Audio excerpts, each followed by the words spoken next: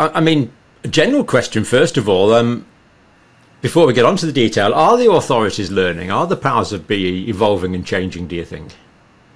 Well, I think that's a great tragedy, that we're not learning, which is out of sync with every pandemic, certainly in Australia, that we've had. It's been a learning experience, and we've benefited in the sense that we've gone forward. But as you'll see through this presentation, we seem to have stagnated somewhat and perhaps gone backwards. Obtuse is a good word, Robert, isn't it? It covers a lot of sins. A deliberate refusal to learn. Anyway, let's not start ranting as we could do. Let's go on to let's go on to your first point. How good are genetic vaccines?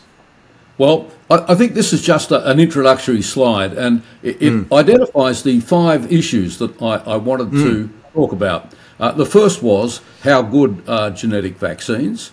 The second was how dangerous are genetic vaccines. And then the third, which I think is a very important one, is what is the most effective therapy for COVID. The fourth, I specifically am interested in the post-COVID vaccination syndrome, because as you'll see from these slides, this is one of the best kept secrets. I see it very much as the COVID legacy.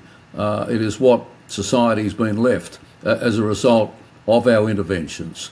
And finally, I thought we should look at where we're going and what we haven't learned and the mistakes that we really need to address for the future. Sounds interesting and very beneficial for individuals and for society as a whole. Right, well, this is the first topic, and that is how good are genetic COVID vaccines. And the main points that I wanted to make with this slide was that any vaccine which is injected to prevent or modify the outcome of an inhaled pathogen, a virus or a nasty bacteria, has to fit in with the biology of the whole system. It has to understand and work with the rules of mucosal immunology. And what we know from those, and we've known that from 80 years of working with flu vaccines, is that an injected vaccine will not prevent the infection being established in the body. It will not prevent transmission of that infection to other people. It will not develop herd immunity.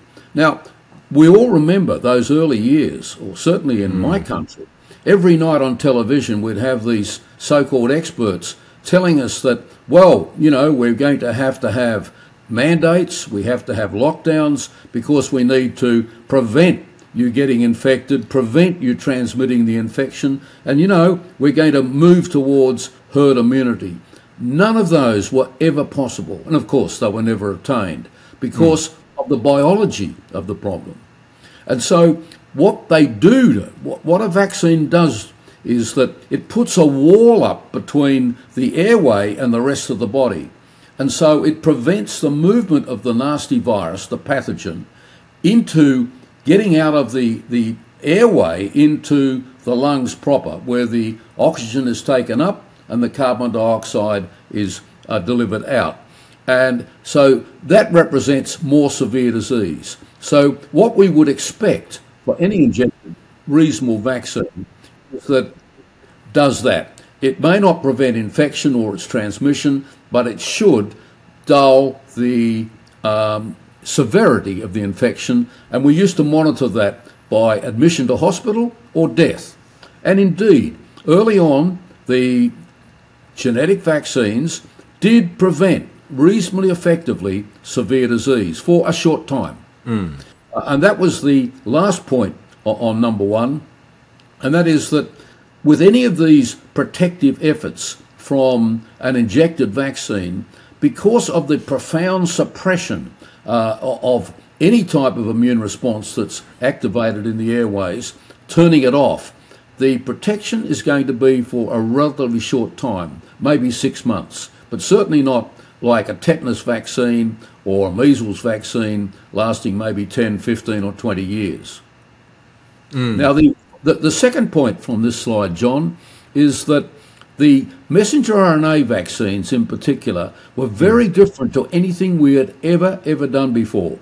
There was never ever given a reason why we didn't use a traditional vaccine. There was never ever any evidence that the messenger RNA vaccine was as good as a ground up virus, the old fashioned type of virus, which of course we know about. We know the safety issues, we know the efficiency issues, and we know the cost. And this was very important. And it's quite interesting that the only study I've actually seen was a recent Korean study in young boys where they compared as a booster an antigen vaccine with a messenger RNA vaccine. And guess what? The antigen vaccine was more protective than the messenger RNA vaccine. So even at this level, we now have some data showing that there's no ongoing advantages of using these genetic vaccines. And this is just a huge mystery, isn't it? Why on earth did they go for that genetic RNA route? There's just... Well, someone made a lot of money.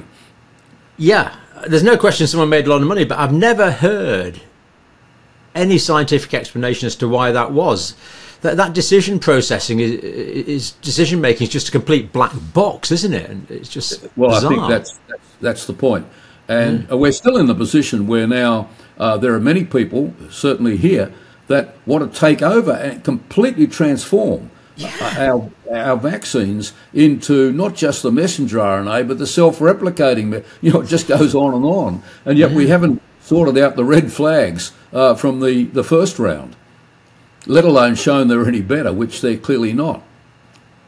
Incredible, and thanks for that really concise explanation, Robert. That makes a lot of sense. I think it really summarises what we've learned over there. That I didn't mention from this slide, John, is that when you inject an antigen vaccine, that is, you grind up the virus and you just inject it to get protection, you have a very precise small amount of antigen, and it stays where you inject it.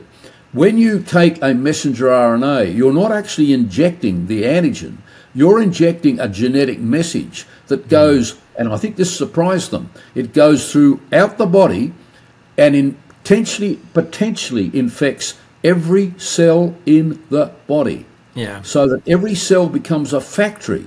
So the amount of potential factory, yeah, absolutely. Exactly. And so the antigen is produced in completely uncontrolled amounts. And as we'll develop the ideas, not controlling the amount of antigen has consequences. Yep. So there's a fundamental axiom in healthcare when you're giving medicines, of course: give the right dose of the right drug to the right patient via the right route at the right time. And we can't fulfill that because we can't give the right dose because we don't know what dose we're going to get. Well, absolutely. And the first, if you in Immunology 101, I think a couple of years ago we looked at this, John. You draw a curve where you get increasing antigen, you get increasing response, and on both ends, small amounts, large amounts of antigen, you get negative immunity. You turn off the immune response. It's the fourth principle. Yeah. And I've not seen anybody talk about this in terms of the COVID vaccine saga. No. And this was all completely clear to you, Robert? Well, it should have been clear to anyone who calls themselves an immunologist. Yeah. Now you've explained it all. It's such basic science, actually. It's completely intelligible and yet ignored by regulatory bodies and senior scientists around the world. It's the word I keep coming to is bizarre, inexplicable. It's I think everyone senses the frustration. John, that they must have known this. They must have known this, and they thought they'd get away with it. But of course, as time's gone, and you'll see in some of these subsequent slides, the downside of this false way of thinking and the terrible mistakes that they made. Yep.